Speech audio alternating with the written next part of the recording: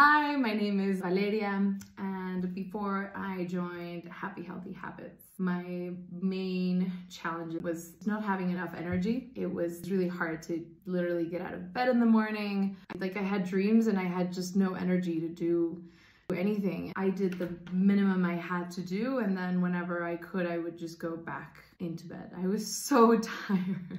It was really sad. I felt really sad. My digestion was not great. I just felt heavy, and in that heaviness, I also was having some slight issues of wanting to lose weight and just unhappy in that regard. I had felt like that for a while. I was ready to move forward, and I found Happy Healthy Habits. I went from just wanting to be in bed all day and crying and not having energy and feeling heavy and lethargic to, I think within a month, my energy probably tripled. And then when I had more energy, I felt lighter, and the feeling of lightness made me feel happier. And so I was able to show up better at work, show up better in my relationships. I was very proud that all these changes were done by me and in a way that nothing was wrong with me. I just slightly out of balance. And the fact that it was just learning more subtle things. It's the little things, but they really amounted within a very short amount of time to